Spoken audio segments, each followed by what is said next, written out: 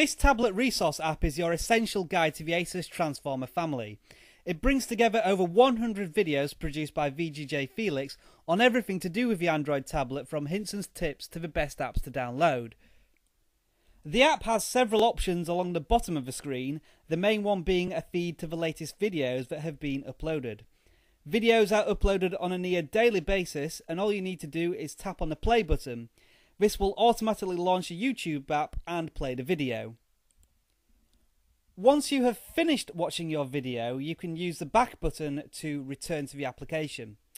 The next feature is the archive section, where videos are divided into useful categories, such as the best apps to download for the Transformer and basics videos that provide a wealth of tips and tutorials.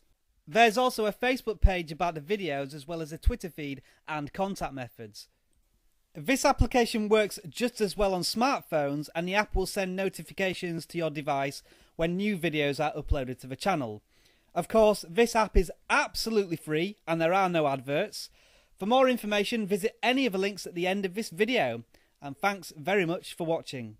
There are 1001 incarnations of Bust-A-Move, Puzzle Bobble, Bubble Shoot, or whatever it was originally called, but I have found this one made by Runner Games to be the most competent.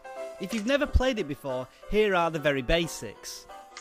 You fire a variety of different coloured bubbles from the bottom of the screen towards bubbles that are hanging from the top of the screen. If you connect 3 of the same colour together, they disappear, as I am ably demonstrating here. The aim is to clear all the bubbles before they reach the bottom of the screen, because after every 7 bubbles you fire, the hanging bubbles are lowered from the top of the screen.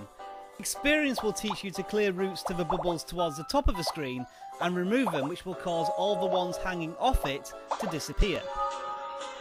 Bubble Shoot is very easy to learn, very fun to play, and this game has translated very well to touchscreens, as it allows you to fire bubbles with pinpoint accuracy. Now on to the reasons why I like this particular version of the game. First of all, it's free, which always helps, but this version of the game has 2 modes. Puzzle mode, which I showed you earlier, and this arcade mode where the bubbles are always falling towards you. There are literally hundreds and hundreds of levels, which you have to complete as best as possible in order to earn stars and unlock new levels. The best thing of all, however, is the music. Just listen to it, I absolutely love it, and I can't stop humming this tune in my head. But, just in case you don't like the music, you can switch it off.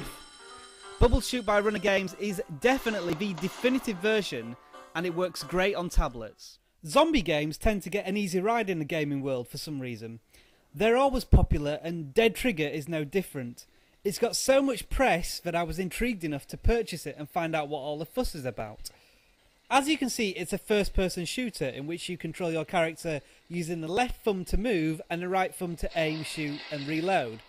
To be honest, the controls are a little tricky, and first-person shooters don't really lend themselves too well to the touchscreen environment. But the mechanics are fairly solid and the graphics are quite remarkable, especially with the Tegra 3 enhanced effects.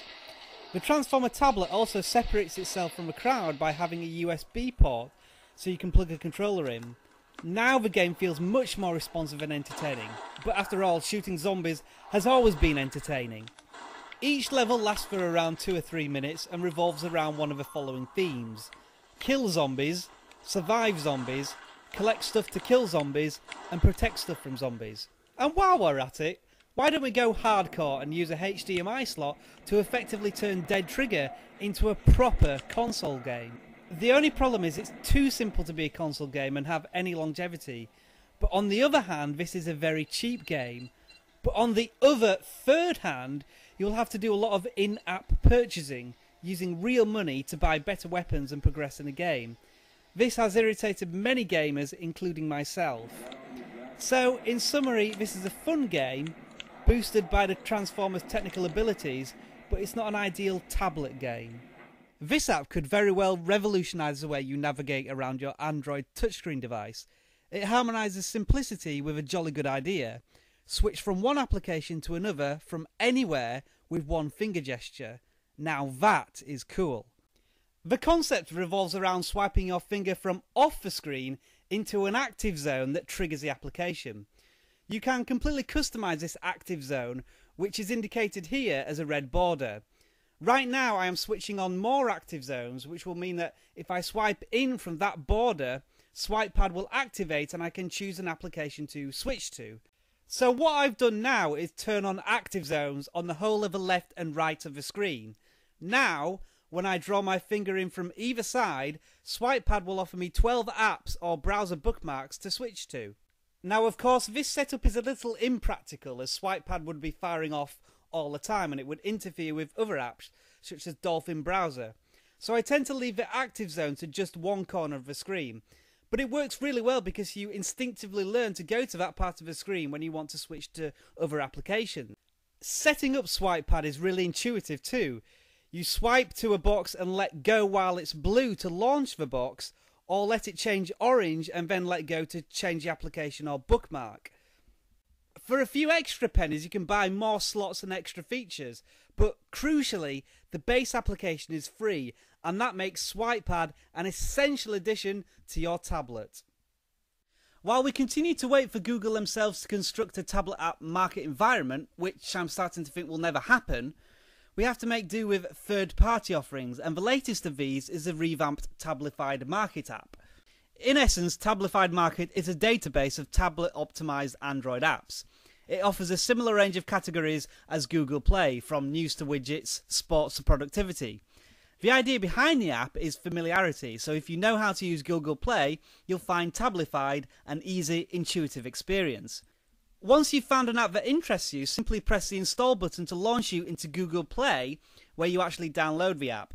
That does mean that Tablified is nothing more than a middleman, a conduit to the apps you're looking for, but it's reassuring to know that you are ending up in the safest and most secure environment for downloading Android apps. Now, Tablified is a vast improvement over its previous incarnation, but it does still suffer from some speed issues, and some of the buttons and text are far too small for a tablet app. You can pay for a Pro version which lets you change some of these settings, but should we really have to pay for something that Google should have resolved over a year ago when tablet apps first came out? So in summary, it can't do you any harm to try Tablified and see if it can point you in the right direction. Battery Reborn is brilliant in its style, features and cool stuff. It's currently free as a beta app in the marketplace, so try it out for free while you can. The application itself consists of 4 main screens, the first being a large, simple but cool looking battery meter. The second screen displays interesting information about your battery, such as the discharge rate, how long your battery is likely to last, and how long it takes to recharge. The third screen, which I'll show you in a moment, controls the fantastic home screen functions. First of all, you have a neat looking widget, but perhaps more impressive is the battery breakdown display that sits in your notifications tray. It displays key information and enables you to switch off Wi-Fi and Bluetooth, which is a fantastic additional feature. As I've said, the options for this are controlled in the third screen of the application, while the fourth screen includes setup options to put your tablet into flight mode during the night time to save even more power. In summary, Battery Widget Reborn is the complete battery app package. I showed you in a previous video how to get Flash working on the Nexus 7, and this app called Flashify enhances the accessibility with an ingenious idea. Let's say that Chrome is your browser of choice, but you want to watch a Flash video that, as we know, Chrome doesn't support. You will need to use an alternative browser such as Firefox. Well, this app makes the transition seamless. Simply find the web page in your normal browser and then press the share option. Choose Flashify, which then gives you the option to choose an alternative browser that loads at the same web page, which will then let you play the Flash you want to use. In this example, I'm loading up Firefox, which then presents me with the option to play Flash, and the video appears. The atmosphere in Lee Valley is absolutely electric. Tim Bailey and Etienne Stock looking the last day of slalom canoeing, the last section. This is one of those brilliant, simple apps that has no drawbacks and is completely free. Screen rotation is a bit of a grey area on the Nexus 7, so here are the basics. You can turn on screen rotation in most applications, such as web browsers, that will rotate in any direction. However, your home screens do not rotate from portrait mode, and there is no out-of-the-box solution. Some apps will also ignore screen rotation and stay locked in portrait mode, such as the BBC app. As always though, there is a solution, and it comes in the form of ultimate rotation control, an application that overrides screen rotation defaults and puts them in your control. Once you enable the app, it forces the screen to rotate no matter what screen or application you are in. An icon in the notifications tray will appear when the app is active, so start rotating and see what happens. As you can see here, the home screen works great and it puts the Google search and icon dock in perfect places on opposite ends of the screen. The BBC app also rotates too, but be aware that this app is not rotating to its tablet optimized version, which would include articles and news stories on the same screen. There are a few options in the notifications tray that let you change the settings of ultimate rotation control to normal, forced or locked rotation. But as the app suggests, you can take ultimate control by selecting individually how each app behaves so that some rotate while others stay fixed. If you're willing to put the time in, you can customize to your heart's content, but switching to a forced mode for all apps is a good place to start. Ultimate rotation control is free as a 7-day trial and £1.69 after that. But if you're one of the early Nexus 7 adopters who got the Googleplay credit, you should definitely spend a little bit of it on this. The on-screen keyboard of a Nexus 7 can cause a bit of a dilemma when typing. In portrait mode, the keys are spaced well enough for you to type with your left and right thumbs without too much discomfort. However, switching to landscape mode makes the keyboard far too big and you'll find your thumbs stretching and crisscrossing each other. So, what do you do?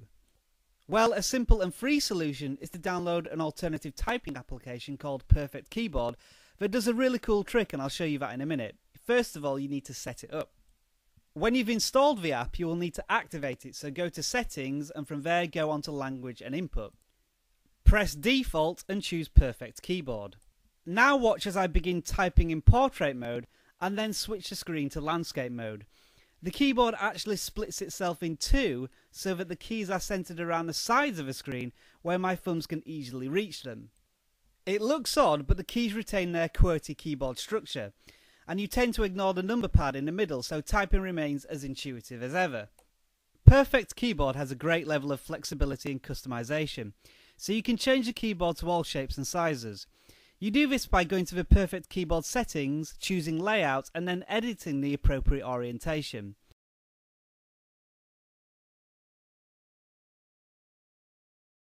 To add this split keyboard mode, all you need to do is select landscape layout and choose split keyboard. And that's it, your keyboard problems should be solved. While Googleplay is a default content market provider preloaded onto your Nexus 7, there is nothing stopping you from going elsewhere to get applications. One such place is the Amazon App Store, which has recently been released in territories outside the US. To get this application, you will need to go to the Amazon website and search for the Amazon App Store. Remember that this app is coming from outside Google Play, so you might have to adjust your tablet settings to allow the application to install. See the appropriate video, which is in the description. The application itself is basically another app market, just like Google Play, albeit set out a little differently. The main page provides you with popular apps, and all you need to do is press on one to find out more information and download the app. You will need to know that to download any apps and pay for apps, you will need an Amazon account. None of this is tied to your Google account. To be honest, the Amazon App Store isn't that good. There aren't that many apps available and the interface is a little slow and clunky. Google's own marketplace is much better. However, the Amazon App Store is essential for one reason and one reason alone: their free application of the day. Each day a paid app will be free, so it's worth getting the Amazon App Store just for that reason. So far I've got Angry Birds, Plants vs Zombies and Quell all for free. And it's not just games either. Occasionally you will find an office suite or productivity app being offered. It's money for nothing and apps for free, or something like that. First things first, if you don't live in the UK, this app's probably not going to be much help to you. For those of you who are left, we are a frugal bunch of people and we like our bargains. UK Hot Deals is a huge shopping community where people come together to share great deals. The more popular it is, the hotter it gets. DealPad takes the website and converts it into an application perfectly. The left scroll column shows you all the hottest deals at the moment. The higher the temperature, the hotter the deal. Simply press on the deal to show more information in the main portion of the screen. There you will find a description of the product and comments from the Hot Deals community. If the deal is online, simply press on Go to Deal and it will load the web page up within the application. You can pinch to zoom here too, which is a really nice touch considering it's being squeezed into quite a small space. At the top of the screen there is an option to drill down into categories such as computers, travel, fashion, home and so on. This, coupled with the speed at which you can navigate through different products, is the real strength of DealPad. It's one of those applications that makes web browsing redundant on tablets. It's so much better suited to the specific needs of a site than the site itself. When you do find a deal that takes your fancy, simply press on a star in the top right hand column and this will save it into a bookmark so you can return to the product easily later on. The app also includes a range of options that allow you to choose default categories, deals per page, whether or not to show expired deals and so on. And you can sort by deals, freebies or vouchers. In terms of filtering, which is the most important thing when you're trying to find a bargain, DealPad is flawless. And it works just as well in portrait mode as it does in landscape mode. The columns revert to a 50-50 sizing, so it's still easy to navigate the deals and the text is nice and simple to read in the right hand column, although you might have to do a little bit more scrolling in this mode. And of course, we can't forget that there is a text search available. While DealPad has been designed with a Nexus 7 in mind, it works great on smartphones too.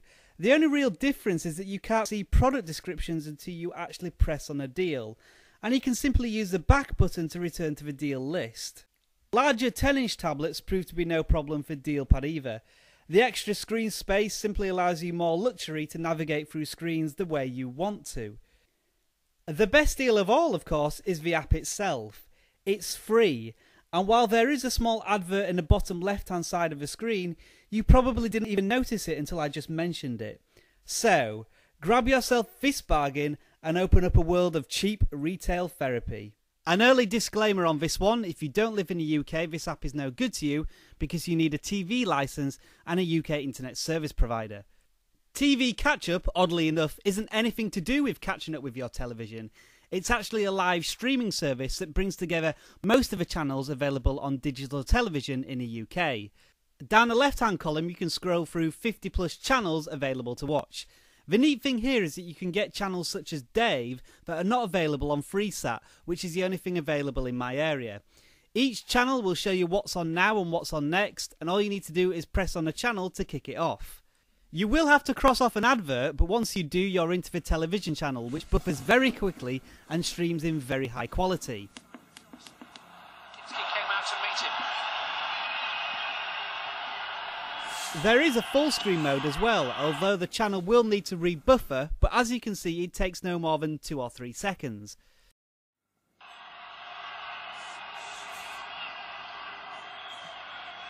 Now, as I've said, this is live streaming television, so there is no option to pause, and you can't treat this application like iPlayer or similar applications that allow you to watch programs after they have been broadcast. This is all about the ability to watch live television through a simple and snappy application. As you can see here, I'm literally flicking through channels, and the app and its streaming capacity copes very well. It's very reliable too, and so far the connection has never dropped out, a fate that so many streaming sites suffer from.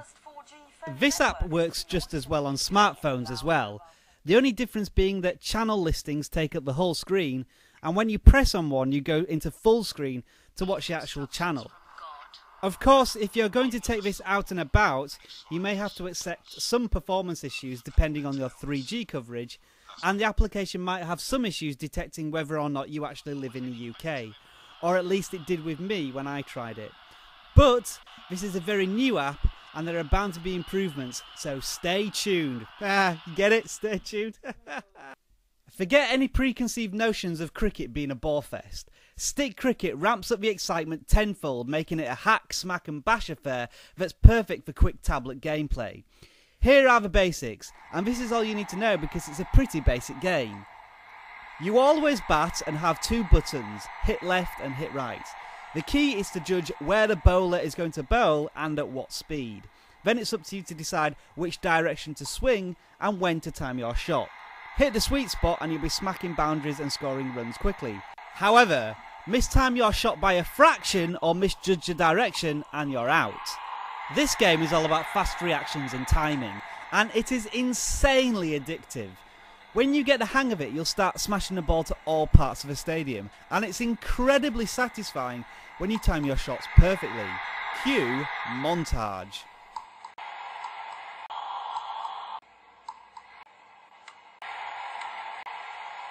There are a variety of different game modes in stick cricket, my favourite being World Domination, where you have to chase a progressively larger run total in 20 overs against progressively more difficult and varied bowling attack. Watch out for spinners later on who can literally spin the ball around your batter to hit the wicket. There's also the All-Star Slog mode where you pick a team and try and make as many runs as you can in 5, 10 or 20 overs. This is high score action where you're essentially playing against your previous best. Finally, there is the Stick Academy training mode, where you can choose to play against a particular type of bowler and practice batting against them, as the screen gives you additional timing and direction aids. Stick cricket is free with paid additionals to give you more teams in World Domination mode and a World Cup mode. My confession is that I enjoy playing stick cricket so much that I have actually bought some of the in-game features. And believe you me, voluntarily getting money out of a Yorkshireman is a rare sight to behold. If that's not a ringing endorsement of stick cricket, then I don't know what is. Super Stickman Golf is another one of these fantastic games where you have to ignore its roots as a golf game and treat it as an instant, gratifying, fun mobile game.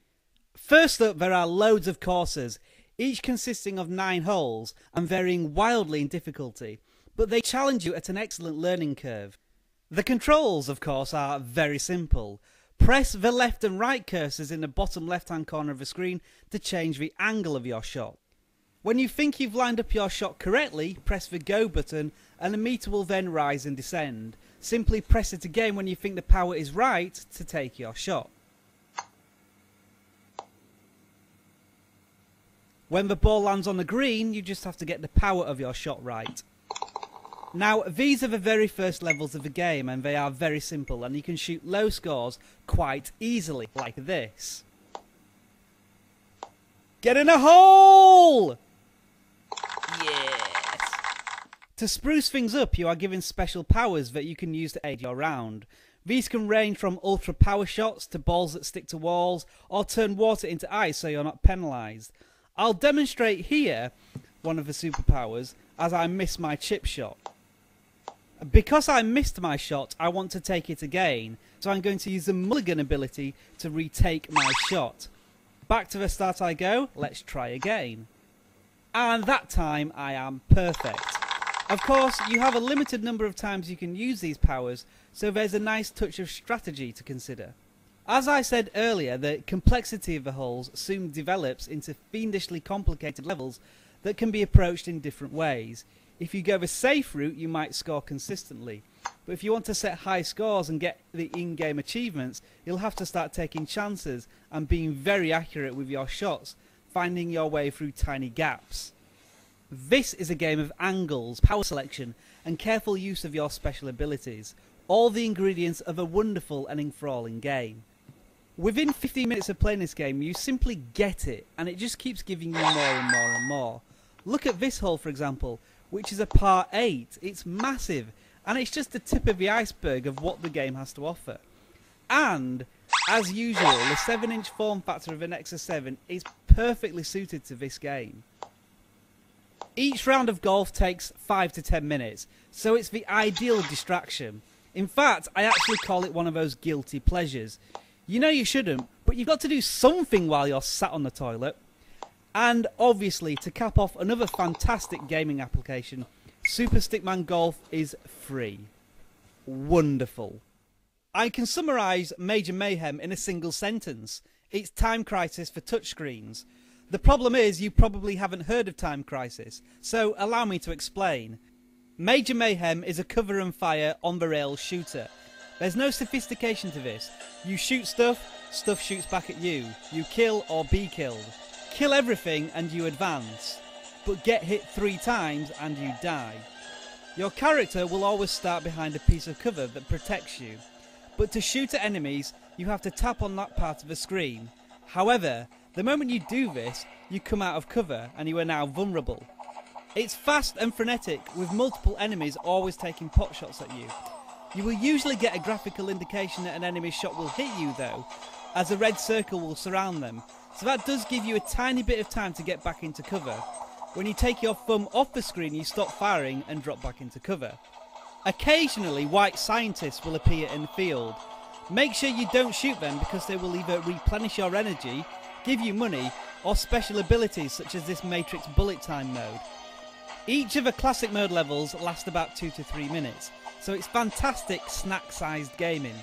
And yet again, the 7-inch size of the Nexus is perfect. On a smartphone it's too small to shoot accurately at stuff. On larger tablets your thumbs can't reach the middle of the screen, but on the Nexus all the proportions are absolutely spot on. This game, like many games these days, encourage you to go for achievements, of which there are loads.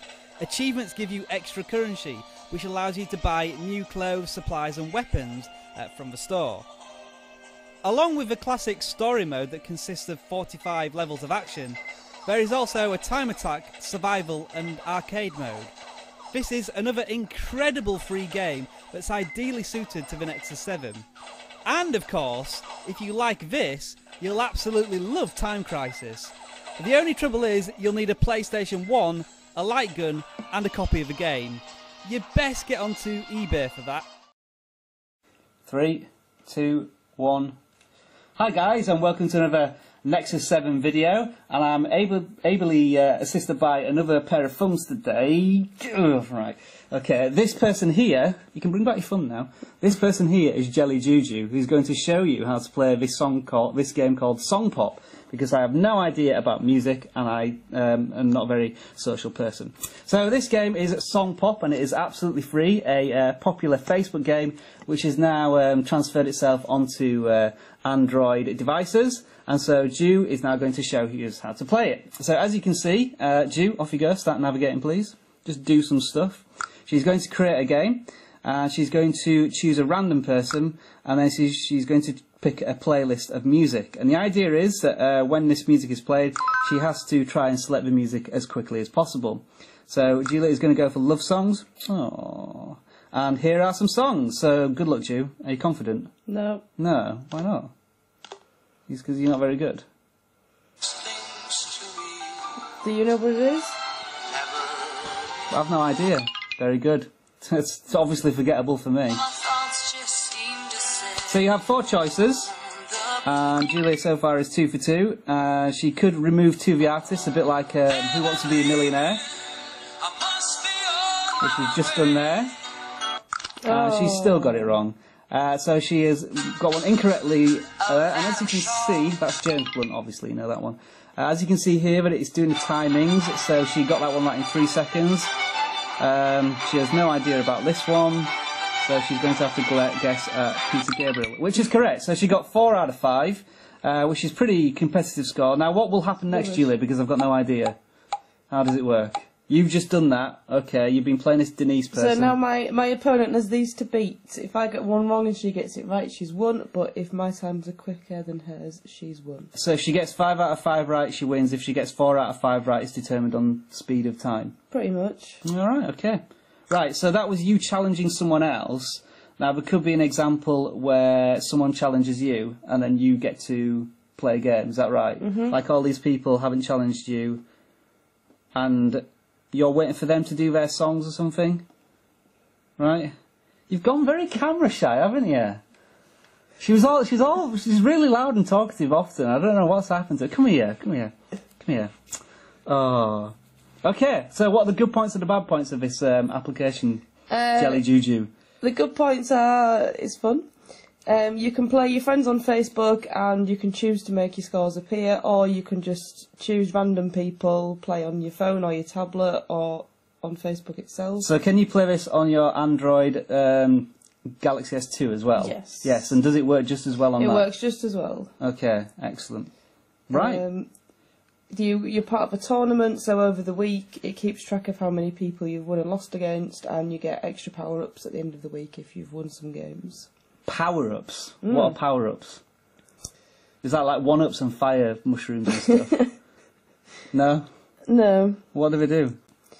So if I have some playlists to choose from, I can choose more playlists if I've earned some money, and if I've got some power-ups, I've got options, like I can change playlists in the game and remove some of the options to make the answer easier. Oh, I see, like you just did in that previous game, so that's kind of like a bonus. Yeah. And when you say money, could you actually, what's called an in-purchase app? Where if you look here, there's a shop, and this is how much money I've got at the minute, 297 coins. But you could buy some more with real money? I can buy some more with real money using my Facebook account, or I can wait to Or you some can, more. come on, you know the term, you know when you're playing in a game for ages to level up. Level grind. Yes, that's it, your level grind, right.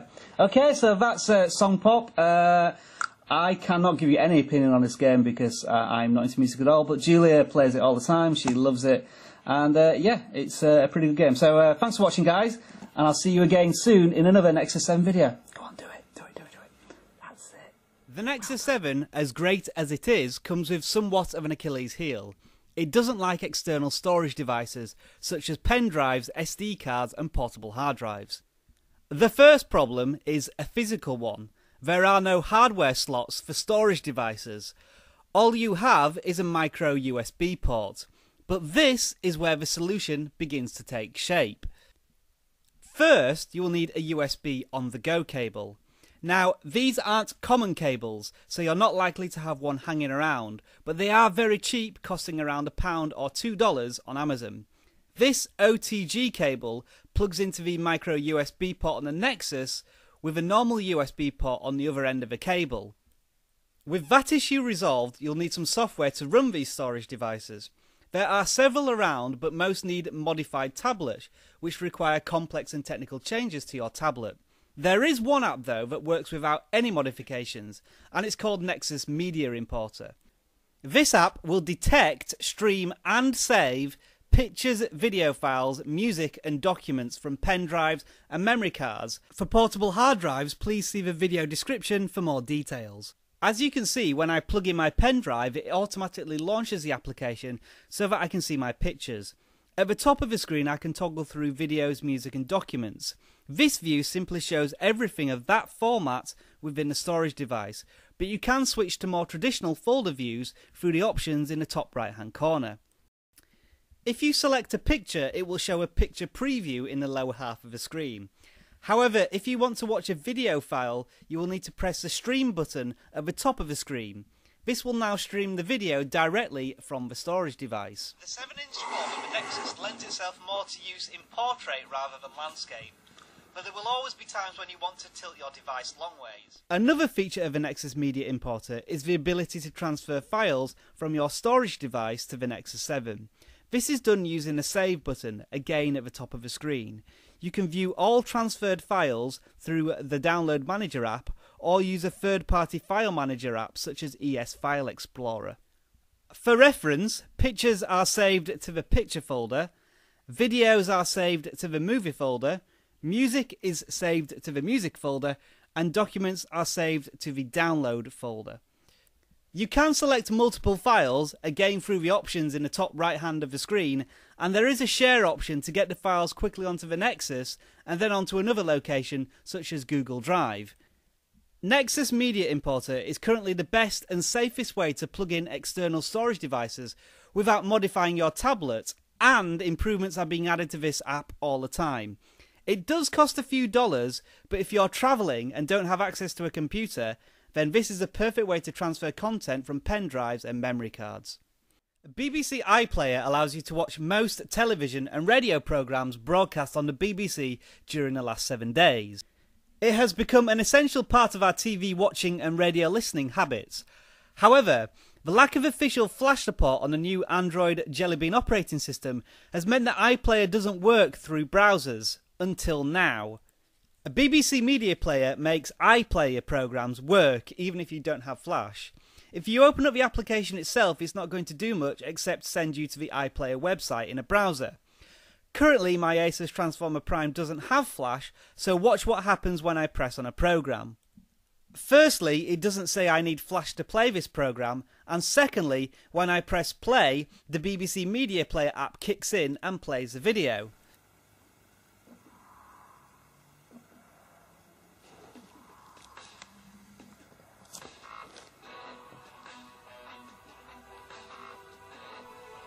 You may have noticed that this is not playing in HD, so the quality is mediocre at best.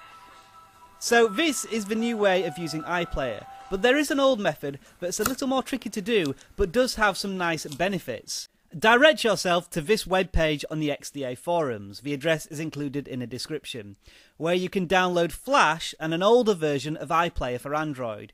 You will need to sideload both of these apps onto your Nexus, so see the video description on how to do this.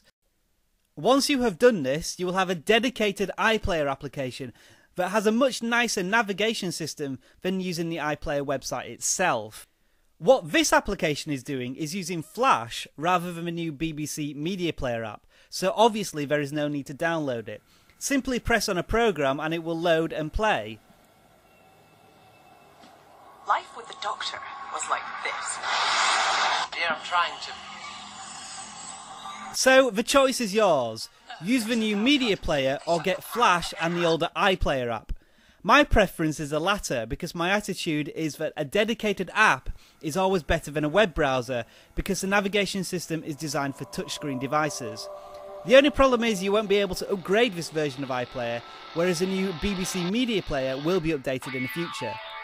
Also, installing BBC Media Player and the old iPlayer app may cause a little bit of confusion, as when I did it, it just seemed to revert back to iPlayer all the time. As for using iPlayer outside of the United Kingdom, well, I'm afraid I don't know the answer to that, but if anyone would like me to test this, I don't mind an all expenses paid trip to the Bahamas. The widgets that come packaged with the official Facebook and Twitter applications are rubbish. What you need are scrollable, resizable and interactive widgets, and that's exactly what Android Pro widgets do.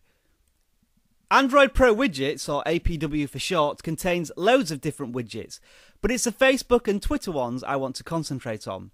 As you can see, they sit on the home screen and are very quick and clear at showing you the general feeds from the two social networks.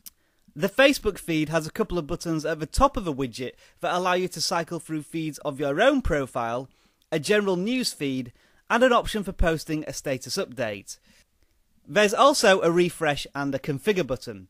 The Twitter feed works in much the same way too, giving you feeds of people who have connected with you, a feed of all the people you follow, a feed for your direct messages, and the option to do a tweet if you want to.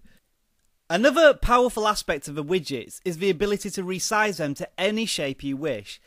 This is brilliant in shaping the widgets to your preference, and it means that if you're going to try and slot them into an already busy screen, you'll be able to do this.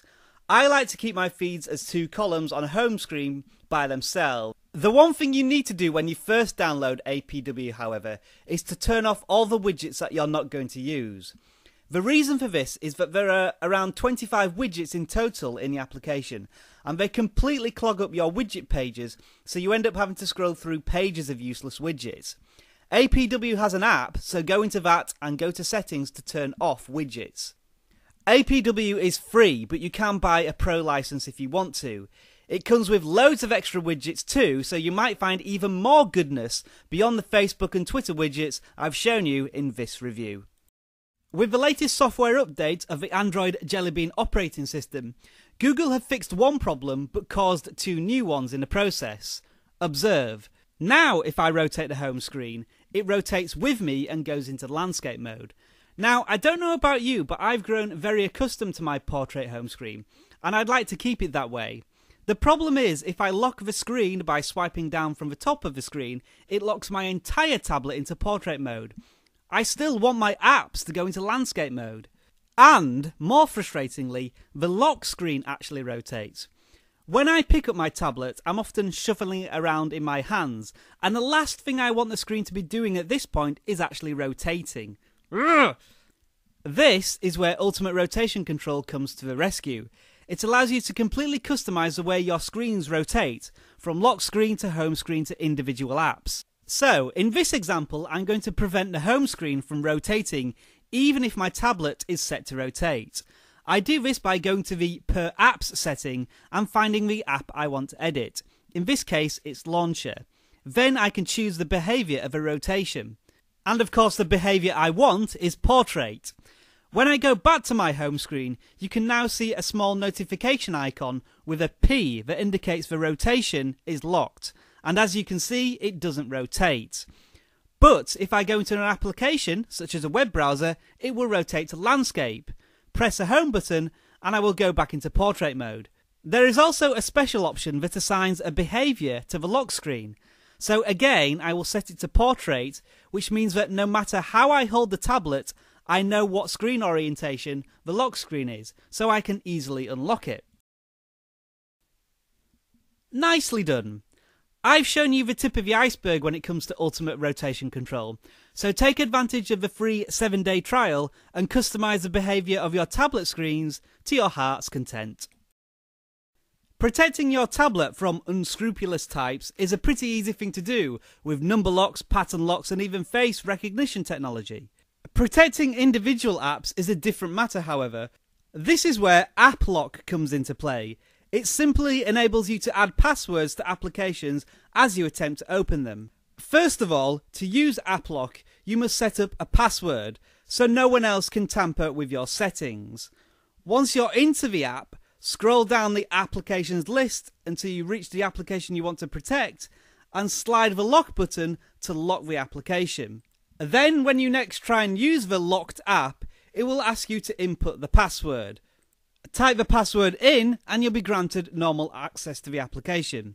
It's that simple, and when it comes to protecting your apps, that's exactly what you want. Now, the added benefit of App Lock is that it protects applications with accounts that you can't log out of easily, such as Gmail. So once you've locked the app, not only will you need a password to access Gmail, but you will also need a password to try and put the Gmail widget on a home screen. A nice touch. Just remember that if the widget is already on your home screen, then people will still be able to read your emails. There are a couple of options, such as a free time limit to return to an app before it locks again, and you can choose between a number and pattern lock. App Lock protects your apps within seconds and keeps them secure for a lifetime. Sometimes all you want is the simplest app that does the simplest things, and Battery does exactly that. The application shows you the current battery strength and the estimated time left on the current charge. Press the Advanced button to take you to more details such as temperature and voltage, and press the Usage button to take you to the usage screen as shown in the settings. Back on the main screen, press the Notification button to instantly add a simple battery icon to the top left hand corner of the screen. And finally, there are 2 widgets of different sizes available that you can drag and drop onto your home screen. Battery. It's simple, really. Macro Pinch are back with another simple, efficient application for your Android device, and it's simply called Weather. Opening the app will display the current weather in your area automatically. No setup is required at all. Swipe right once and you'll be given a breakdown of the weather for the next 6 hours. Swipe right again for a 5-day forecast of the weather and the maximum and minimum temperatures. If you swipe left from the first screen, you'll be presented with 2 options. The first option turns on the notification icon, which tells you the current temperature. And the second option turns the temperature figure from Celsius to Fahrenheit. And finally, if you have the Jelly Bean operating system, a nice clean weather feed will sit in your notification tray. Press it to launch the application. It's another simple app for everyday life. Perfect. Star Wars Angry Birds. Angry Birds Star Wars. No matter which way you say it, it works. You can even say it Yoda style and it still works. Birds angry Star Wars is. I'll assume you know what Angry Birds is, and if you don't, basically you use a touchscreen to catapult birds at baddies. So the question is, what does Star Wars add to it? Well, I think the answer to that is obvious. Lightsabers. Each bird has a special Star Wars ability, the first of which is the red bird that swings a lightsaber when you touch the screen to swipe through walls and barriers. This bird uses a Jedi Force push in a direction you press the screen. Han Solo bird fires guns, etc, etc, etc. You can almost predict everything that's going to happen in this mashup, but it's done with the entertaining humour and panache we've become accustomed to with Angry Bird games. There are loads of levels and each of them challenge you to complete it in as fewer shots as possible. This gives you more stars to unlock more levels, a classic case of skill versus reward gaming. The choice is yours to either blast through the game as quickly as possible or quickly repeat levels to get 3 stars. I'm impatient, however, and I'm more keen on progressing through the game to see how they deliver each classic Star Wars moment. They have stuck with the original trilogy too, which is a very smart move, so the opening levels begin on Tatooine. Hoth levels are coming soon, but you'll have to start paying money for Return of the Jedi action. There are also gravity-free levels like this one, where you can use C-3PO and R2-D2 birds to progress through the level. So yep, this is pretty much everything and anything you would expect from such a title, and it's absolutely fantastic. Reddit is a huge, massive, colossal portal of pictures, links, conversations and chatter, and this app makes and is called Reddit is Fun. The application launches you onto the main page of Reddit that contains the most popular posts of the day from the many topic areas of the site. Each post is a snippet of its content, and you can access more by tapping on the arrow or picture on the right hand side of the screen. Now, the statistics for Reddit are mind-boggling. There are over 3,500 different communities, nearly 50 million unique users, and nearly 4 billion pages of content. You will never run out of stuff to look at, and it's thankful you can save posts you like, as demonstrated here. Another key ingredient of Reddit is the way people critique the content. You can vote posts up or down on the left hand side of the screen, and if you tap on the post itself, it reveals extra options such as being able to discuss it. All I can say is Reddit certainly is a hotbed of diverse and strong opinions. And of course, this app allows you to quickly and easily join the conversation. The amount of information can be very overwhelming when it comes to Reddit, but this app does an excellent job of offering you different ways to manage the content. At the top of the front page, you can quickly sort content by what's new, what you've saved, the top posts over a certain period of time, or the most controversial topics currently going. The Reddit button in the top left-hand corner of the screen is your gateway to the many different communities. Simply scroll down a huge list or refine your search with a keyword. The speed at which this app is able to bring up results and display information is absolutely astonishing, and you'll find where you want to go very quickly. Finally, if you find content you would like to post on Reddit when you are using another app, you can use the share button to quickly launch the Reddit is Fun application and post what you've found. This app makes mincemeat of what can be a daunting source of information. It's fast and organises content to suit your needs. Basically, it makes Reddit fun, which is exactly what it was trying to do in the first place. The Nexus 7, as great as it is, comes with somewhat of an Achilles heel. It doesn't like external storage devices, such as pen drives, SD cards and portable hard drives. The first problem is a physical one. There are no hardware slots for storage devices. All you have is a micro USB port. But this is where the solution begins to take shape. First, you will need a USB on-the-go cable. Now, these aren't common cables, so you're not likely to have one hanging around, but they are very cheap, costing around £1 or $2 on Amazon. This OTG cable plugs into the micro USB port on the Nexus with a normal USB port on the other end of the cable. With that issue resolved, you'll need some software to run these storage devices. There are several around, but most need modified tablets, which require complex and technical changes to your tablet. There is one app though that works without any modifications, and it's called Nexus Media Importer. This app can stream or copy pictures, films, music and documents from your pen drive, card reader and some portable hard drives straight to your Nexus 7. And here is how it works. When you plug your USB device into the tablet, Nexus Media Importer will automatically kick in and take you to its file navigation system. Along the top of the screen are buttons to display different media types, while the left-hand pane of the main screen shows you files and folders, and the right-hand pane displays a thumbnail if possible. To save an item to the tablet, simply press the disk icon at the top of the screen, a notification will indicate to you that a file has been downloaded. In the top right hand corner of the screen you can tick multi-select, which enables you to choose more than one item before copying it across to the tablet. For videos, all you need to do is press the play button at the top of the screen and you're off and running. And if you want to listen to any music, just press play.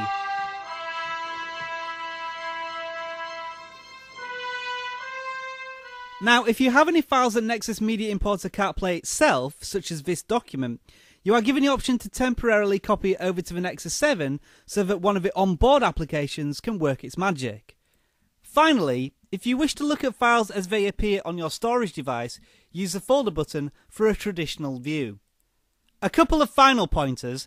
Nexus Media Importer can be used for streaming and copying content, but you cannot copy content from the Nexus 7 back onto your storage device. As for portable hard drives, the Nexus 7 may not provide sufficient power to run a drive.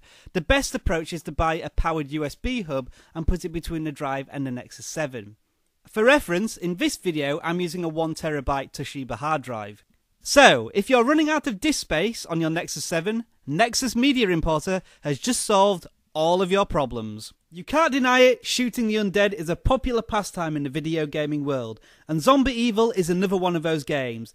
Just look at it. Carnage.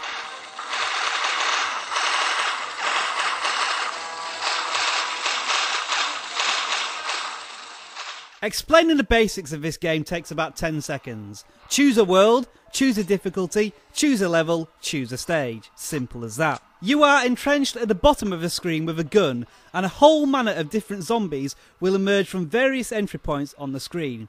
All you need to do is touch the screen to fire in that general direction. Obviously your aim is to prevent these zombies from attacking you, but they will simply keep coming and coming and coming until you kill them all. Each zombie you kill will earn you a little bit of cash, which you can spend on ammo and upgrades. As you progress to later stages you will unlock new weapons such as shotguns and missile launchers, but it's jolly hard switching to these weapons midway through a level. You will also get access to super weapons such as this aerial bombardment that you can use when the time meter fills up. Have some of that. With the money you earn during the game you can spend this on new weapons. Whenever you use a weapon other than your standard machine gun, it costs a little bit of money, so it's like spending ammo. But you can also use the money to upgrade your super weapons, or your defense, rate of fire, or chance of critical damage. What this is all geared towards is in-application payments with real money. You can either spend ages level grinding, or spend real money to get stuff more quickly. It's a popular form of gaming these days, and it's up to you which way you want to do it. For me, I'm happy to just play the game when I have a spare few minutes and slowly build up my strength. It's another one of those perfect touchscreen games that's so simple to play, but full of enjoyment. It's very challenging and you may get a bit annoyed replaying levels over and over again just to get enough cash to buy stuff, but it's very addictive, and, like I said, killing zombies is fun, especially when there's this many of them. The simplest games are the best games when it comes to touchscreen devices. That has been repeated time and time again, and Bike Race is another one of these simple yet utterly addictive games. Touch the right side to accelerate, touch the left side to brake, tilt right, tilt left. Here's what happens on screen. As you can see, when I tilt the tablet it shifts the balance of the bike so you can change your angle of attack. Each stage is full of hills and troughs and bumps and drops, and it's up to you to navigate your bike as quickly and as safely as possible through the stage. If you have ever played Trials HD on the Xbox 360, you will know exactly what I mean when I say this game is fiendishly compelling. Each stage is little more than 10 to 20 seconds in length, but they get incredibly difficult and complex as you progress through the game. You will fail levels countless of times, but it reloads you straight back into the action that you're constantly saying, just one more go. And even when you do finish a level, you have the added incentive of doing the stage again until you finish a stage quick enough to get 3 stars. Those stars will help you unlock later levels. The level design is absolutely brilliant, with a learning curve that transforms this game from casual distraction to insanely hardcore. And it does it so perfectly, you never even realise how addicted you have become. When I first downloaded this game, I expected to play it for about 5 to 10 minutes. But 2 hours later, I was still at it. And worse still, I was trying to complete the same stage in an attempt to get 3 stars for 30 minutes. It was 10-second chunks of race, die, race, die, race, finish, time not good enough, race again. I'm telling you now, if I ever played this game on a train or a bus, I would definitely miss my stop. In addition to loads of tracks in the single player mode, you can even challenge anyone else who plays the game, post the time on a stage and then let them see if they can beat it. Now this simply isn't an addition to the game, it's essential, because only when you've won a few multiplayer games are new stages and bikes made available to you. And as usual, the size, weight and grip of the Nexus 7 makes playing Bike Race for hours an absolute pleasure. Download it and enjoy it, but just be warned, you may need to clear your calendar for the next few weeks. The Nexus 7 comes with a camera, which you will find pointing right at you all the time. But without any applications, there's no way to use it. An unusual niggle of the Nexus 7 is that it doesn't come with a camera application out of the box. But this is easily remedied with Camera Launcher for Nexus 7. All you need to do is open the application and it will take you straight to the camera. Oh look, there I am, in my dressing gown again. The application itself comes with a few simple features, such as adjusting the resolution of the picture and changing the exposure levels. A large button at the bottom of the screen takes the actual picture. You can also switch to video mode if you wish, using the option in the bottom left hand corner of the screen. When you've finished taking pictures and recording videos, simply swipe from right to left on the screen to bring up the gallery, where you can view your pictures and videos. This is a simple application that fills a hole left by Google and Asus when they first designed the Nexus 7. And of course, this application is completely free. That always gets a thumbs up. Logo Quiz is a simple game that doesn't rely on tablet trickery or touchscreen skills. It takes the basic premise of guess what the picture is. The idea has probably been around for 100 years, but playing it on a tablet makes it quick and easy. Once you have chosen a difficulty level, you will be presented with anywhere from 30 to 80 company brand logos. Each one has a vital part of its content removed, whether it be words, colours or shapes. All you need to do is work out what the brand is and type in the correct answer. And that's as complicated as it gets. And while this may seem like a very basic premise, give it 5 or 10 minutes and you'll be hooked as you smash through most of the pictures without too many problems. The real intrigue begins when you get to logos that are familiar, but you just can't quite remember what they are. When this happens, you can use a limited number of hints that will describe the company behind the logo. Hopefully that should give you enough information to trigger off the right answer in your head. Once you've got the correct answer, you can also learn a little bit more about the company by pressing the Read More button at the top of the screen. This displays the corresponding wiki page, which is a very nice and informative touch to the game. Logo Quiz is an enormous game. At last count there were 1007 logos to guess, so you could be at this for some time. And if you do succeed, Bubble Quiz, the developers behind this game, have loads more Logo Quiz games too, that centre around different topics such as cars, flags, football teams and even music bands. And, as if I need to tell you this, they are all absolutely free. GPS Test provides a simple yet thorough diagnostic tool for your mobile Android device. Depending on your device, within 5 to 10 seconds, GPS Test will pinpoint your position and display very clear and digestible packets of information to you. This is the main screen, and as you will see, when more satellites are picked up, the more accurate and comprehensive the data becomes. The 4 boxes at the bottom of the screen give you much more detailed information. For example, the first screen provides you with a compass view of the satellites in view. The second screen provides latitude and longitude coordinates as well as your location and the current position of the sun. The third screen is handy for when you're on the move and displays speed, heading and altitude. As you can see, my desk isn't particularly fast these days. And the final screen lists the local time as well as sunrise and sunset times. As you can see, there is a lot of information to glean from GPS Tests, but it's very usable too. It works just as well in portrait mode or landscape mode, and the options give you the opportunity to change the colour scheme of the application, so you can use it in a whole manner of different environments. Here are just a selection of the different colour schemes.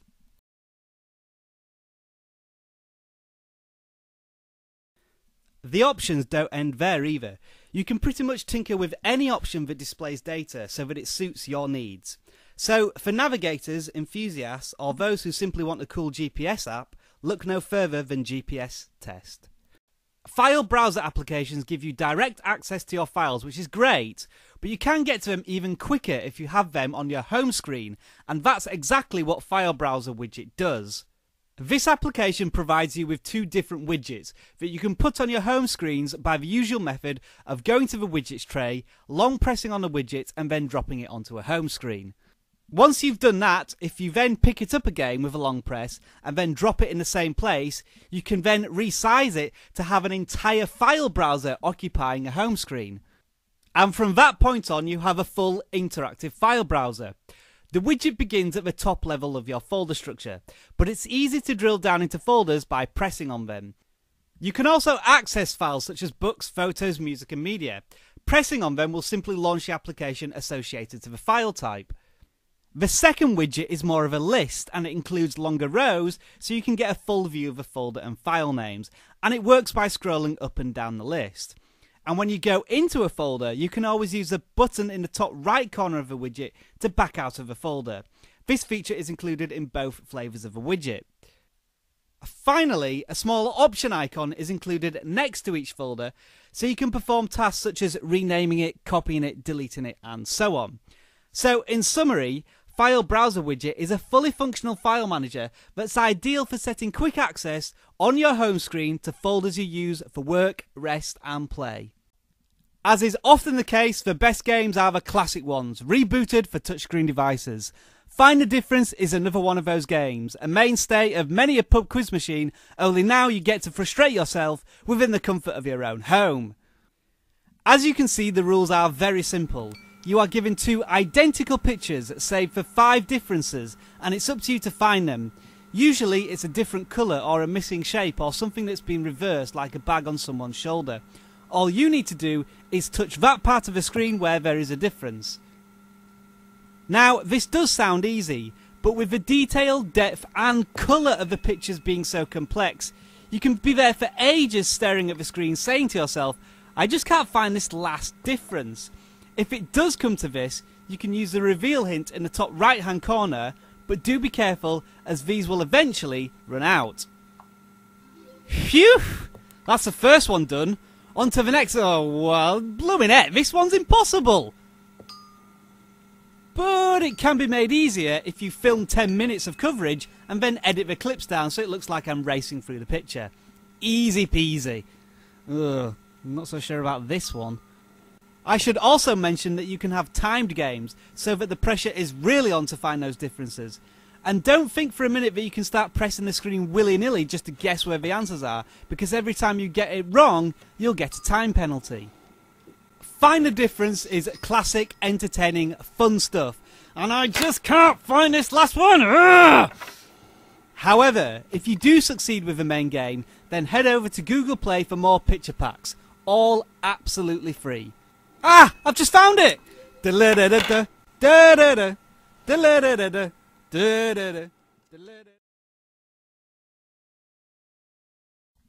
In principle, Guess the Movie is pretty much what you might imagine it to be. However, this game differentiates itself from the rest of the crowd through exceptional style and artistry. Starting with the best movies of 2012, you must work out from the picture what the film is. So in this instance, the answer is quite obviously Ted. With that answered correctly, you are taken straight back to the pictures where you can choose another and put in your next answer. This one, of course, is obviously Lincoln. What makes this guess game so exceptional is the phenomenal artwork. The colours, themes and shapes connect to the iconic motifs of the films in question, and you'll often catch yourself smiling in appreciation of the designs. If you do get stuck on any pictures, you have 3 levels of hints. The first gives a brief synopsis of the film, while the second gives you a Wheel of Fortune style fill in the blanks.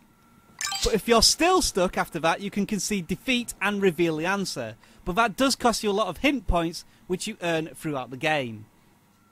As you progress through the game, the pictures become both more wonderful and challenging at the same time. So if I was you, I would download this application with haste and marvel in its beauty. Guessing games lend themselves perfectly to touchscreen devices, and there are hundreds around. Guess the brand, guess the movie, guess the flag. This particular incarnation is Guess the Celebrity, famous faces from around the world. You start the game with movie celebrities, whether they be famous actors or directors, and all you need to do is type in their name. Now, the two important aspects of Guess a Celeb are the pictures of the celebrities are artistic impressions. Secondly, this artwork is absolutely sensational. As you can see, each piece of artwork draws directly from memorable characters the celebrity has played in movies or iconic images of them that immediately connect you with the celebrity. And it is these images that set this game apart from the rest of the crowd. This style, combined with the swift and simple game mechanics, ensure that you can get addicted to this game very quickly. And if you do happen to get stuck on a particular celebrity, there are 3 types of hints to help you. The first gives you a brief biography of the person. The second option reveals part of their name in a Wheel of Fortune type manner. And finally, if you're still completely stumped, you can sacrifice a large chunk of your hints to get the answer revealed. And as you get more celebrities right, you get more hints to play with. Now, once you're finished with film celebrities, you can move on to other categories such as musicians, TV personalities, sports people, world figures and more. Basically, the more you put into this game, the more you get out of it. And with style like this, you want to get as much as you can out of this fantastic game. It's another simple premise, brought to touchscreen devices and executed perfectly. 4 pictures, 1 word is a simple association game, where you are shown 4 pictures that are all related to the same thing. That thing is a word you need to guess, and hidden in the selection of letters at the bottom of the screen is a word you need to type in to get the answer correct. So, in this first example, we can see that each person is holding a sword. Spell that out with the letters you have available, and there is your first correct answer. The game is as simple as that, and with a single press of a button you are thrown straight into the next challenge. Here is another one. We can see a wave, a shower, bubbles and a plant, and the thing they all have in common is water. Like so many touchscreen games, the secret behind 4 picks, 1 word is its simplicity, combined with the speed at which it takes you from one picture to the next. There is no waiting around, and you can stop at any time and carry on later. For children, this is both an excellent diversion and a simple educational tool, while for adults, the sheer number of pictures and slowly increasing difficulty of the picture associations will keep you occupied for hours. As you answer pictures correctly, you will amass currency, and you can use this to buy hints from the 2 buttons to the right of the words. The first hint will reveal a letter, while a second hint removes a selection of letters to narrow down the possibilities. But of course, I don't need any tips because I know the answer to this one. All you need is a spare 10 seconds in a day to play 4 picks 1 word, but just be careful that that doesn't turn into 10 straight hours, because, simply put, this is one addictive game. We all love free stuff, and this free video is about to tell you how to get your daily dose of free applications. App of the Day is an app in itself that offers you a previously paid application for free for 24 hours. The apps on offer are nice and varied, ranging from games to PDF viewers to this one, which is a running and exercise app, which was previously $7, so that's a huge saving. All you need to do is press on the free button. This will take you directly to Googleplay so you can get the application, and you can be sure that it's a safe and secure download. The bottom half of the screen will show you the apps that have previously been on offer for free. Now, what makes App of the Day unique in this free apps market is that it doesn't annoy you in the slightest. It will send you a single notification every day to tell you what app is on offer, and if you don't like that, you can even turn it off, so you won't be bombarded with any rubbish from this application. App of the Day is simple, offers great apps, and it preaches to the gospel that the best things in life are free. We all know that if you swipe down from the top of your screen, you can see all your current notifications. But now you can get to them without even unlocking your device with a cool little application called Notification Lock Screen Widget. It basically takes advantage of the fact that you can put widgets on your lock screen, so when you press the power button, there are your notifications. You can scroll up and down the list to see all the notifications you have, and if you press on a specific notification and then unlock your device, it will launch straight into the application that relates to the notification. Also included are a whole host of options to tailor the widget to your preferences, including the ability to change the size of the notifications and colour of the text. And what makes this application even better is that if you don't want particular notifications to appear, either because they're annoying or because they might contain sensitive information, you can configure the widget to not display notifications from certain applications. In short, you can pretty much do whatever you want to get the notifications to appear how you want them to in your lock screen widget. And they work just like notifications in that you can remove them when you're finished. Just note that this does not affect the appearance of your notifications at the top of the screen, and you need Jelly Bean 4.2 to independently run this widget. If you haven't heard of Doodle Jump before, then where on earth have you been? Ah, of course, you've been waiting for the free version of it, and here it is. Doodle Jump puts modern technology into a simple game for addictive results. You control the doodler, who is constantly hopping up and down at the bottom of the screen. Your task is to guide this creature up the maze of obstacles, enemies and death-defying jumps by simply tilting your device from side to side.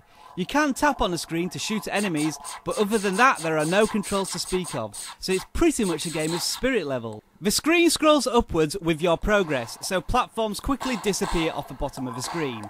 You will get help along the way though, with springs, helicopter hats and rockets that shoot you up the screen massively to boost your score. But here's a warning, those platforms do have a tendency to break, explode and disappear with alarming regularity, so there's always an element of pressure, and with the difficulty gradually rising and rising, I'm sorry to say that it's only a matter of time before you die, because, like so many games of yesteryear, this one has no end. The game will always beat you, but that will not stop you from coming back and trying just one more time in an attempt to beat your previous high score. There are various different themes to play Doodle Jump, such as a football pitch, the jungle, a Christmas world, and this spooky Halloween style one, which quite frankly makes the game almost impossible. And just in case you were wondering, Doodle Jump works just as well on smartphones. Just remember one thing though, your next game could last 30 seconds or 30 minutes. Thankfully though, you can pause it.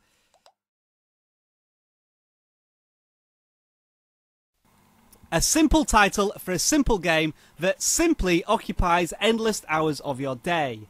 Lasers is a puzzle game in its purest form. All you have to do is direct a single laser from its starting point to its ending point. The tools you have available to do this are blocks that will reflect the laser at right angles. So to solve this puzzle, place a block here to reflect the laser to the end point. You see? I told you it was simple. Now, of course, the first few levels are a taster of what's to come, and they ease you in, gradually gaining your confidence and making you think you're a master. But things will get tougher and tougher, but never frustratingly so. Lasers has a calming influence on your soul, and sometimes all you need to do is play around with the blocks and eventually something will happen. As if by chance you will solve the puzzle. Lasers does what all great puzzle games do. It teases you without ever actually irritating you. And that, of course, leads to that most famous of gaming phrases. Just one more go. As you progress through the game, new blocks will be introduced, such as this transparent block that splits the laser into two beams, and black blocks that completely halt the laser. You'll soon find yourself having to position more and more blocks and guiding the laser through more points to complete the stage. It's friendly, fiendish, and let's think of another F word, fantastic. Yes, it's utterly fantastic. And if you do eventually get stuck on a level, you do have a limited number of hints you can use that will give you a clue as to where to put one of the blocks. It's a nice gesture, but with all these levels to work through, you will have to use them sparingly. Lasers is as stress-free a puzzle game as you're ever likely to find, and it's accessible to everyone of all ages. If only I could solve this puzzle. There we are. Welcome to another variant of the popular picture word games that are sweeping touchscreen devices. This format has been around in television shows, newspaper puzzle pages and board games for decades, but their lasting legacy is their simplicity, mixed with this new digital format. What's for saying is exactly what it suggests. A picture will occupy the top portion of the screen, and it's your job to work out the popular English phrase using the letters available in the lower portion of the screen. So in this first example, we have a picture of an eye, which seems to be under the word stand. If you combine those two words together, what do you have? I understand. Simply type that word in for your answer. Now, obviously, when you're not using a standard keyboard, it can be quite easy to make typing errors. But rather than clearing the whole answer, you can press on individual letters in the phrase to remove them and then add the correct letters. There is, however, a clear option too on the right-hand side of the screen. As with all these types of picture games, Say What You See lures you in with fairly simple phrases such as whiteboard, blackjack, a walk in the park, and others such as you are seeing right now. There's a satisfying sensation of progress, and you can easily rattle off loads within a short 5-minute burst. And because there's one puzzle at a time, you can instantly stop and pick up where you left off later. It is the ideal distraction. As you have seen, with every correct answer, you earn a little bit of in-game currency that can be used on a puzzle if you are stuck. So if you press the question mark button, it will offer you a range of choices, such as revealing letters, taking away letters from those available, or revealing the answer if you are completely stuck. That will cost you quite a lot, however, so only use it as a last resort. And if you are completely stuck and completely broke, then take to the social media highways and post your puzzle on Facebook or Twitter. Surely one of your friends will know the answer. So go on, say what you see. You might have to think outside the box sometimes, but it will be worth it when that little switch in your head clicks and you get the answer. Let me show you what I consider to be just about the perfect news application for tablets at this current moment in time. This application comes in a few guises, but we'll focus on the tech version of the application since this is a tech-based YouTube channel. This is what you might call the front page of Appy Geek. A range of topics that can be moved around the screen and resized. If you press on one, it will launch that topic into a new page that includes headlines and small snippets from news stories from a whole range of sources that link back to that original topic. Now, in this first example, I have chosen a topic top stories. So we have news about Facebook, smartphones, tablets, games, the Android operating system, basically anything that's deemed top news. It looks like a newspaper, and if we press on one of these headlines, that will then launch the full article. Now, this article is quite a short one, but if I choose a longer article, all we have to do to read it is simply scroll down the page. The text is clear, the font is a good size, you can press on the pictures in the top left hand corner, the article is very readable. The two options at the bottom of the screen bookmark articles, and the left option slices the screen in half and gives you a quick snapshot of all those top stories you were looking at on the page previously, so you don't have to back out of the article you're looking at. Press in the top left hand corner to return you to the main top stories page. Now, Appy Geek aggregates its news by keywords, so instead of choosing top stories, this time we will choose Android articles, and as you can see on this page, everything is dedicated to applications, running Android on certain smartphones, and all the articles you would want to know about the green robot. And those keyword linkages are used all throughout Appy Geek. If we look at an article in more detail, we can see that some words are highlighted in bold. This is because these are keywords and they are clickable. So if I click on the Samsung Galaxy S4 link, it will bring up a new splash page. And this time it has all the articles you would ever want about the Samsung Galaxy S4. Now, being the new owner of a Galaxy S4, I want to add this topic to my front page. So if I press on the star at the top of the screen and then return to the main Appy Geek front page, as you will see, a new topic has been added, so I have quick access to Galaxy S4 articles. You can also add new topics using this add button on the Appy Geek front page. So if I press on it, I now have the option to search for a brand new topic.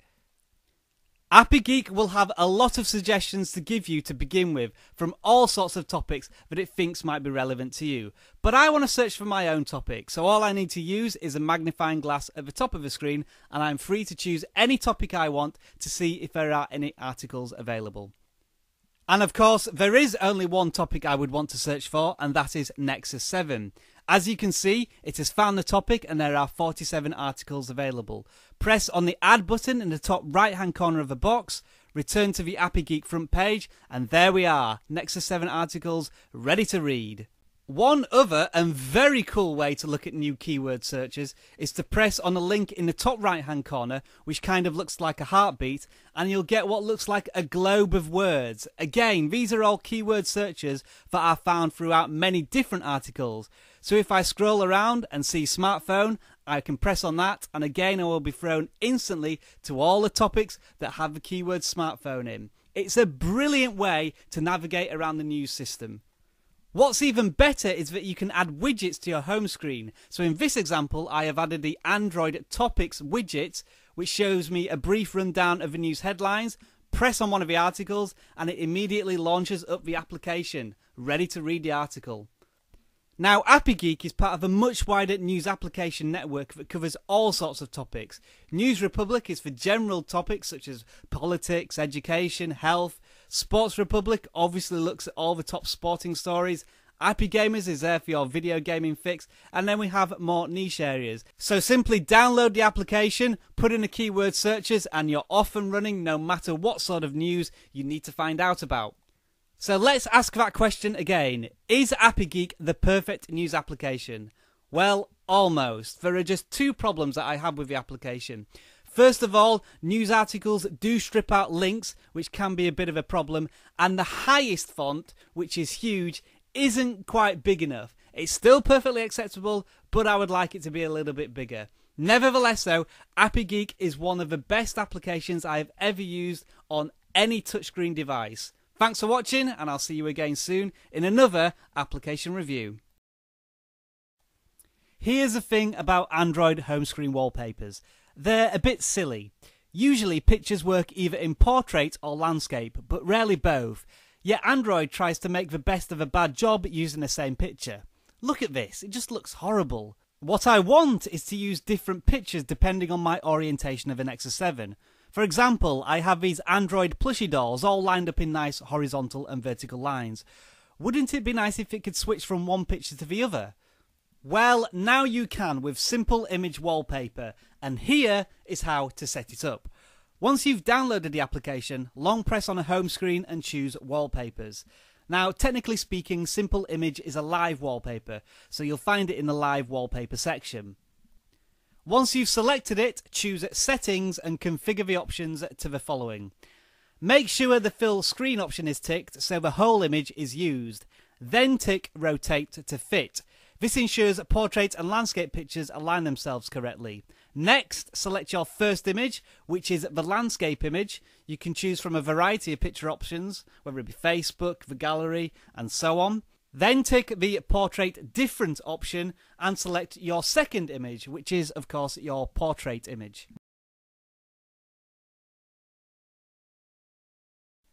Once you've selected your pictures, press on the back button to return to the previous screen where your picture should now be displayed, and then choose Set Wallpaper. That sets up your live simple image wallpaper. So now I have a vertical image of my dolls, turn it landscape, and I have a horizontal picture of my dolls. Perfect. So there you have it, folks. Simple image wallpaper is a simple application, a simple solution to a simple problem. Tablets, just like PCs, fill up with all sorts of rubbish, but Clean Master is a very simple way of removing all that rubbish, and here is how it works. The top portion of the screen displays the current capacity of your tablet, while the bottom portion of the screen provides you with a few maintenance tools to help you free up more space. The first option I'm running right now is sniffing through all my applications looking for junk, such as cache files and other rubbish that, quite frankly, is just clogging up the system. As you can see, this process discovered over 130 megabytes of random data that can be removed. It's also intelligent enough to know when not to remove files, such as the system cache. If you've never run this process before, you'll be surprised just how much rubbish is on your tablet. When I first ran this task, it discovered nearly 1 gigabyte of junk files. That's nearly 10% of my whole Nexus 7 storage capacity. The residual files check can locate old files from applications that have been uninstalled, and will remind you about big files such as movies that are on your tablet. It doesn't try to delete them, it just lets you know where you could save some storage space. The privacy task will list all the applications that contain sensitive data, such as web browsing history and passwords. It will guide you through the process of cleaning these too, if you need to. And of course, no Android maintenance application would be complete without a task killing operation that can free up RAM instantly. You can even turn this process into a funky little widget that looks like this. You can also set a maintenance schedule so that you are warned if the cache size goes over a certain limit, such as 300 meg, or perform a task killing operation every time you lock the screen. CleanMaster has freed up lots of space on my tablet since I started using it, the performance has improved, and I've not noticed any system instability, so this application is well worth investigating.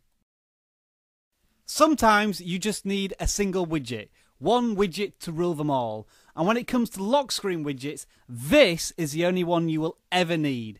It displays all the information you need because you can choose what it displays, and it provides direct access to the application that displays that information.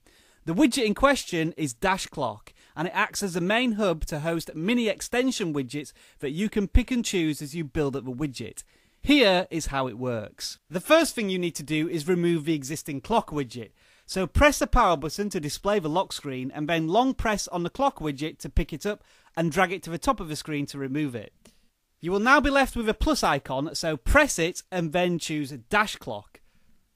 This will automatically take you to the settings page of Dash Clock where you will find some widgets. You can add more by pressing Add Another Extension. You can also look at the settings of Dash Clock by pressing on the Advanced button at the top of the screen and then choosing the Advanced option. You can also change the appearance of the clock and set the daydream settings. But in short summary, once you've chosen Dash Clock as your new lock screen widget, all you need to do is lock the screen, press the power button, and there will be Dash Clock with your new extensions. At the moment, I have two widgets displaying, my Gmail and weather, but I can edit this by pressing the settings button which is next to the clock on Dash Clock. Now I'm going to remove one of my current widgets by swiping it away and then adding another extension. And this is where things get really interesting because you're not limited to the widgets that come with Dash Clock. Go into the Googleplay Market Store and you will find plenty more Dash Clock mini extensions to add, such as a battery indicator, Facebook notifications, even cricket scores if you're into that sort of thing. All you need to do is download the extension, and when you go back to Dash Clock, the extension will appear and you can add it just like any other. And many of the extensions even have settings so you can tailor it to your preferences. So, as an example, I now have 3 extensions which I can scroll through to check my battery, Facebook notifications and the Ashes cricket score. Dash Clock is a fantastic application with near limitless possibilities, so check it out. This is the simplest app in the world that provides an alternative to pressing your physical power button to lock the screen. It's an on-screen widget that does exactly the same job, and obviously it's called Turn Off Screen. The nice thing about this widget is that it requires no permissions to run, but it does require a tiny bit of setup, so here's what you have to do. When you first download the app, run the application to get to this screen. Then press the Test Turn Off button. This brings up a screen that confirms you want to activate this function. Press Activate and that will turn off the screen. That is pretty much it. All you need to do now is add the Turn Off Screen widget, and every time you press it, that will lock your tablet. And although I've demonstrated this on a tablet, it works just as well on a mobile phone, such as a Galaxy S4. Just one final piece of advice: if you want to remove Turn Off Screen from your device, make sure you run the application and use the uninstall option in the program. It's beginning to look a lot like Christmas. Christmas Live Wallpaper Free is simply the best free live wallpaper for Christmas. And remember, to change your home screen wallpaper, long press on a blank part of the screen until you see these options appear. Choose Live Wallpapers, select this Christmas one, and then select Set Wallpaper. It's as simple as that. And the wallpaper itself is as beautiful, rich and festive as this.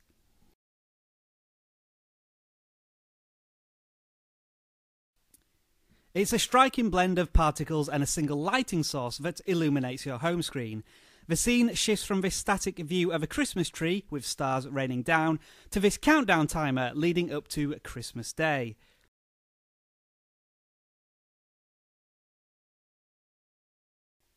And then the scene shifts back to this wonderful panning shot of the Christmas tree. The best live wallpapers are the ones that make your screen look wonderful, but at the same time they don't distract too much from your home screen icons and widgets. And since there are only 3 principal colours in this wallpaper, it does just that. And tablet performance is completely unhindered by this wallpaper. No jerky home screen scrolling in sight, not even on older devices. The free version of this wallpaper is limited only to this Christmas scene, although you can change a few small things like the detail. The paid version includes different themes such as New Year's Day, snowflakes, sky lanterns and more, so do check that one out if you like this one. And if you've got more than one Android device, make sure you add the wallpaper to all of them because, well, it just looks cool. I've been using this wallpaper for 1 month every year for the last 3 years and I can't find a Yuletide alternative that even comes close to this one. Merry Christmas everyone! Fast Notepad is the simplest Android notepad in the world. Nothing extra, no ads, and it loads instantly. Launching the application takes you to the folder screen, where you can continue on with an existing notepad or press the plus symbol or add button to start a new notepad. And that's your screen, a keyboard and a white space. Type what you want. You don't underline it, change the colour of the letters, adjust the font or insert pictures. This is a notepad. The one quirky thing you can do is chuck in a few emoticons. The files that are created in Fast Notepad are text or .txt files, but you have the option to encrypt these files if you wish through the settings button on the top right hand corner. Any Notepad files you do encrypt will appear in green text on the Notepad selection page and will have a green background when you're editing the Notepad file itself. The folder page gives you a few options to create folders and manage the Notepad files you currently have, such as deleting them, copying them or moving them to a different location. So it's a completely self-contained application. All the options in Fast Notepad can be accessed either through the settings button in the top right hand corner of the screen or long pressing on a Notepad file itself. Fast Notepad is just like your Notepad program on a PC. It's there to quickly make notes and dump raw text for safekeeping, and its simplicity is what makes it a valuable productivity application to any tablet user. Must not sing that song. The final countdown is indeed a song, but it's also a great application for your Android device. As the app suggests, it counts down time, but the style in which it does this and the simple yet comprehensive options available to you are what sets it apart from anything else. From the main screen you can add a new countdown and do all of the following. You can name the countdown, set a minute, hour, date, month and year of the countdown. You can also set a countdown to recur if you wish, and also set a countdown reminder that happens before the countdown up to 2 days in advance of it. So if somebody's birthday is coming up, you can set a reminder to occur just before it to make sure you buy a present for the actual day. You can also choose the alarm noise so you can more or less do anything you want. But of course the best bit of any countdown timer is choosing the skin. There are plenty of default ones available to choose from, as you can see here, and they all look great. You can even create your own skin by adjusting the colour palette of the digits, background and border. And then you can take those countdowns outside of the application and use them as widgets on the home screen. There are 2 sizes available, a 2x1 and 4x1 widget, and the skin retains the properties you chose when you were creating it. So within the application, Final Countdown will display the countdowns in chronological order with the soonest first. As for the widgets, well, you can do this. Ooh, I've got a few seconds left. The final... Ah, that's the spirit.